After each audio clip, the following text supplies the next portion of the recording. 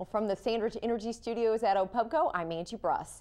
As the popularity of the Oklahoma City Thunder basketball team grows, so has the market for Thunder apparel.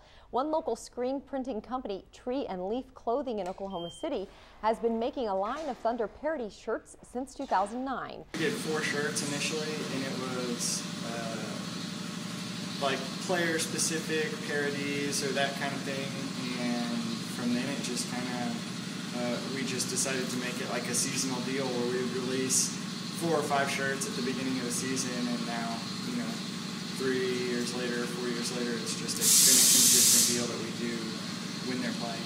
Some popular designs include the Durantula depicting Kevin Durant as a spider dunking a basketball, a white shirt that says Thunder U with a lightning bolt through it, and the shirt that reads The Beard.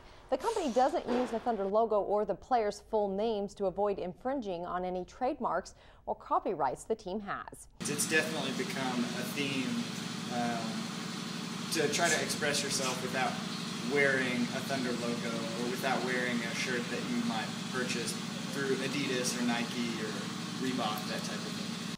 Read more on this story by Jennifer Palmer in the Oklahoman.